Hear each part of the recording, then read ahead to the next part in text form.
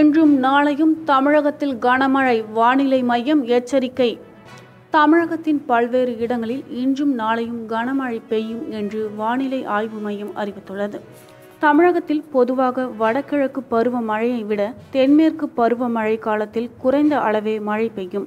அந்த வகையில் கடந்த ஜூன் 1ஆம் தேதி முதல் தற்போது வரை 163.2 மில்லிமீட்டர் அளவு மழை பெய்துள்ளது. இந்நிலையில் தமிழகத்தில் வெள்ளி, சனிக்கிழமைகளில் கனமழை பெய்ய வாய்ப்புள்ளதாக மத்திய நீர்வளத்துறை எச்சரிக்கை விடுத்துள்ளது. அதன்படி சென்னையின் பல்வேறு இடங்களில் நள்ளிரவு முதல் விடிய மழை பெய்தது.